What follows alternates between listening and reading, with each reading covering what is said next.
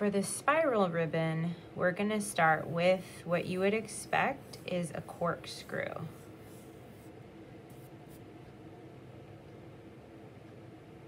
So go ahead and create a corkscrew on your paper. Pretty easy.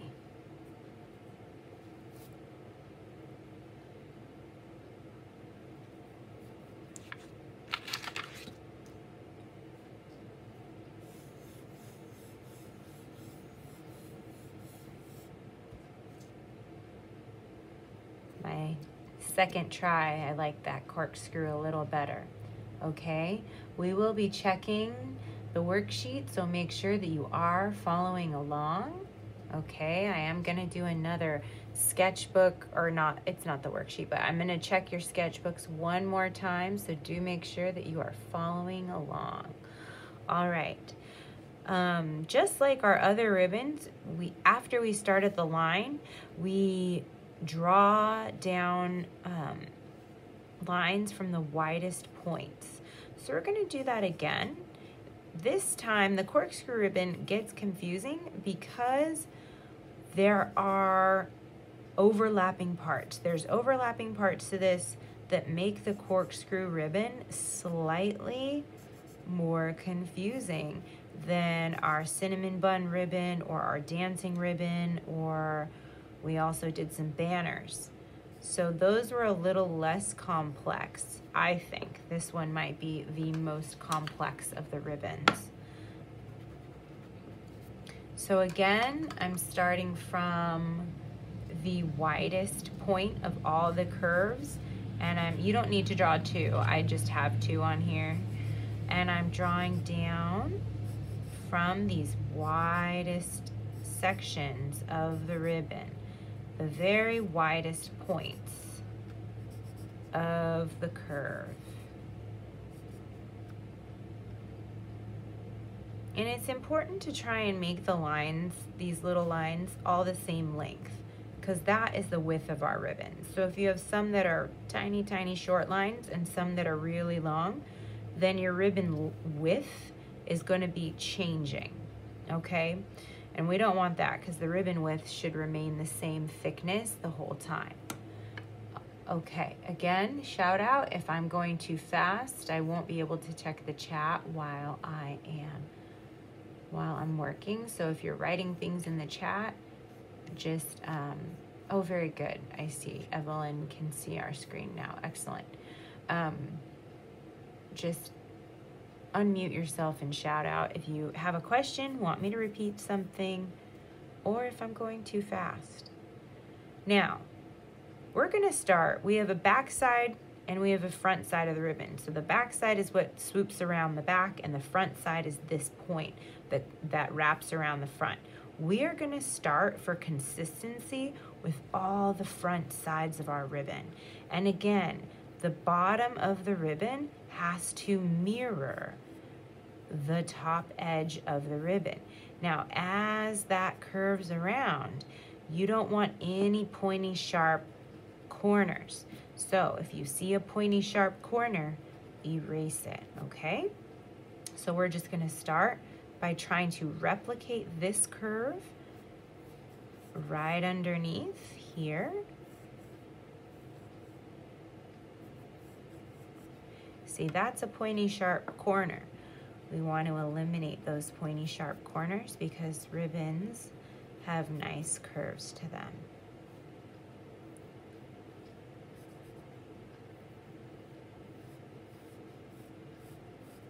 Trying to replicate that curvature as I bring that bottom line of the ribbon around.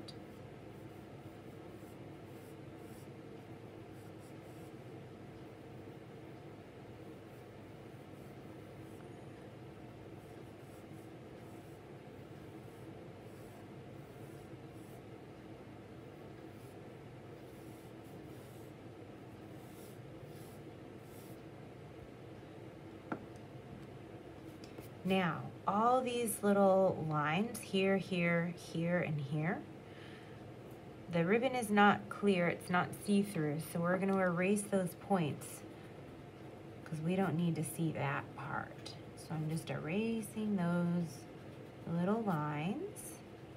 So now our ribbon has a clear front side to it. And it looks almost done, but it's not. It's not almost done. We have to create the back side of the ribbon that we see behind, okay? So I'm gonna give you a few minutes to catch up. If you are drawing at home, and you're going a little slower, I'm gonna give you a few minutes to catch up. I will just do a second one while you continue, and so you can see me do it twice while you are drawing at home, following along. Again, we don't want any pointy corners, so we're going to be really careful about that, and we're going to make sure that we are mirroring that curve exactly as best we can.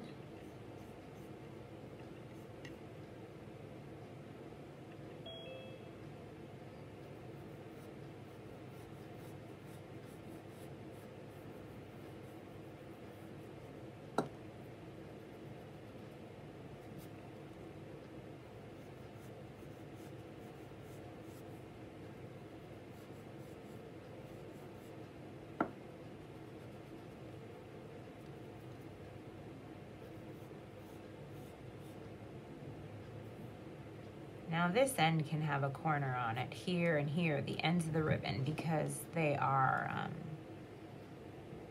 straight edges there.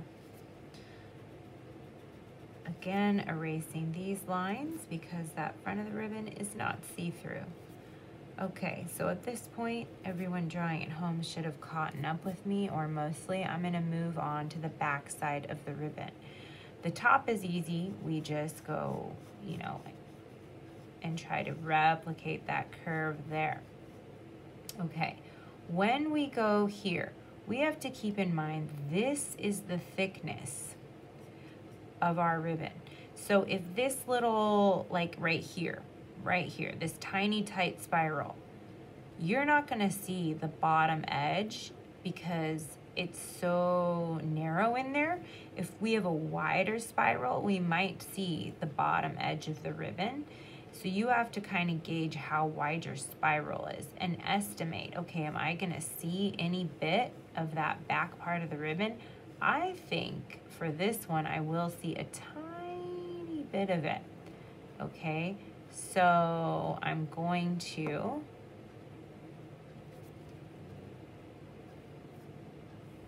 draw just that little edge of it through there, okay? This is very narrow. I might see just barely any of it, okay? I might not see to any of that one, but I'm gonna see what it looks like with that edge in there. This one I'll definitely see some of this part of the ribbon.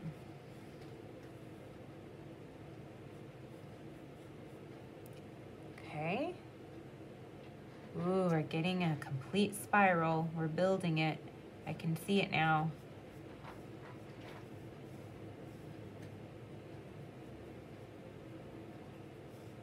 Again, we're looking at that top edge, and we're making sure the new edge that we create mirrors that curve.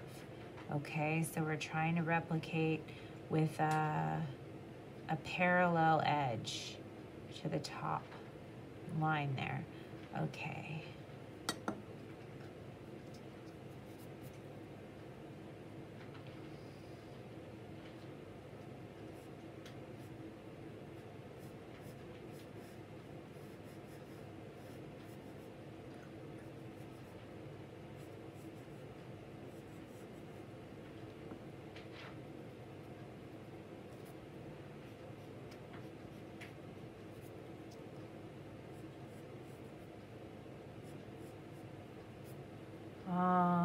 This one maybe looks a little thin back there. Maybe I'll make it a little wider.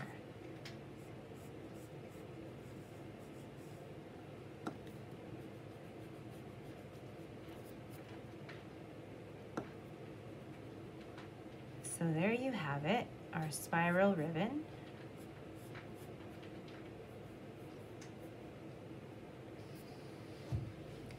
Ta-da! Okay, so as you might want to see me do this a second time, I will do this other ribbon over here, even though the spiral is not quite as pretty. I will finish this one up too. Now with this guy here, I don't think I'm gonna see the bottom edge. I think it's gonna be kind of hidden by this one. So you kind of have to gauge your spiral. If this opening, this ellipse here is so narrow that you're not gonna see the bottom edge of this ribbon, like it might be kind of like that, then don't draw it in.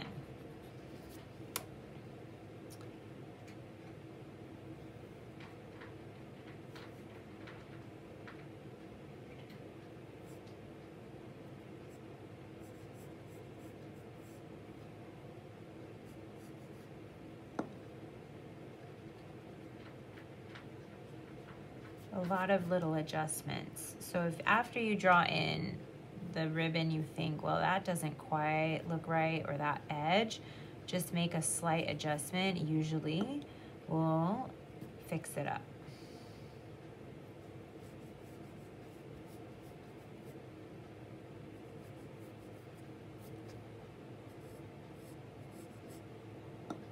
Okay, now we think about our light source. Where is our light source coming from? We determine where the light source is, and typically on a spiral, the inside back there is going to be darker than the front of the spiral.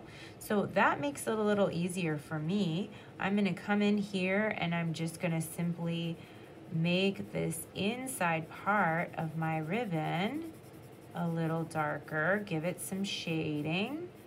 Okay, and then with that, actually after we shade all of these back sides of our ribbon, it's going to make our spiral look even more three-dimensional and even more like a curly spiral. So we're going to get the effect to really pop. So let's go ahead and keep adding that shading to our ribbons. I'm gonna try to make that edge stand out a little more on this one where the ellipse is so tight in here.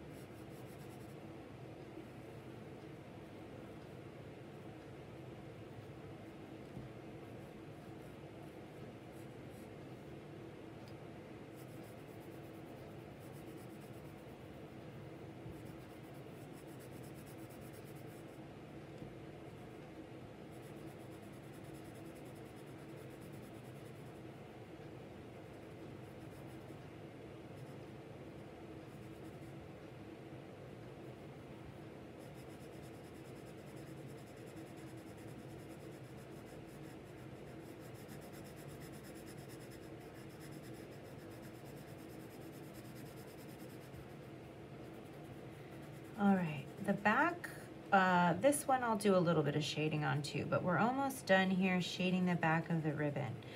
When I'm done, the next thing that I consider is usually around the curves and corners, there are, there's usually a little more shadow around curves and corners of things.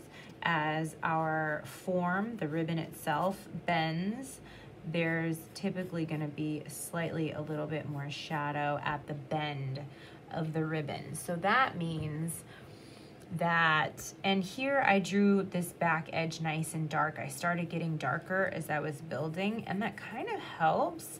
I might darken some of these because when we talk about shadows, two shadows kind of being close to one another, and we need to create a dominant shadow, one that is darker than the one next to it, so that we have some differentiation between the areas of our drawing.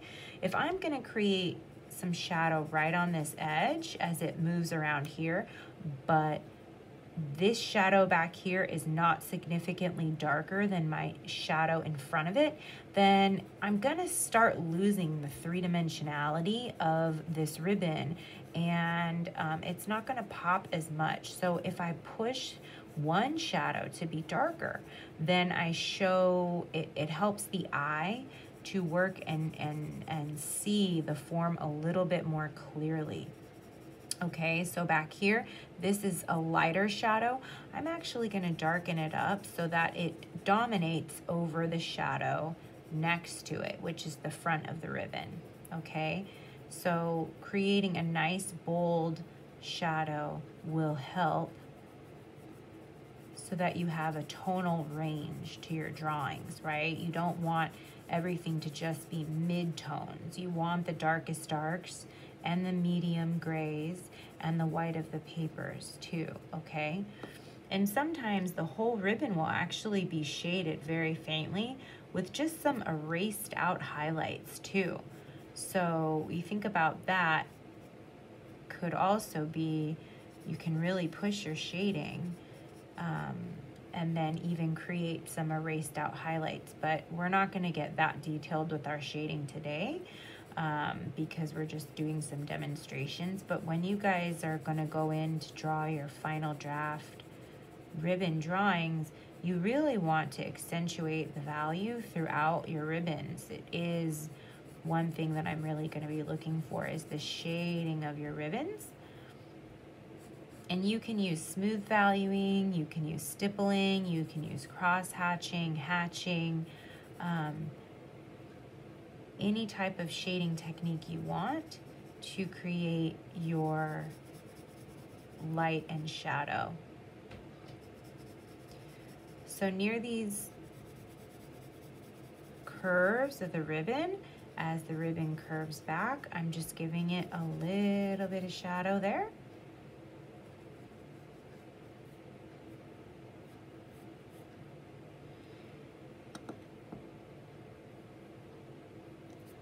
And right here.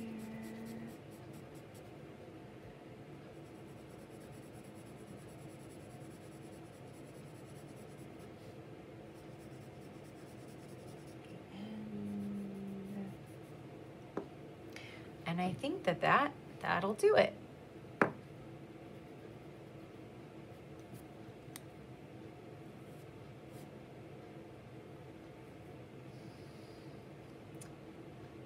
Ta-da, a spiral ribbon.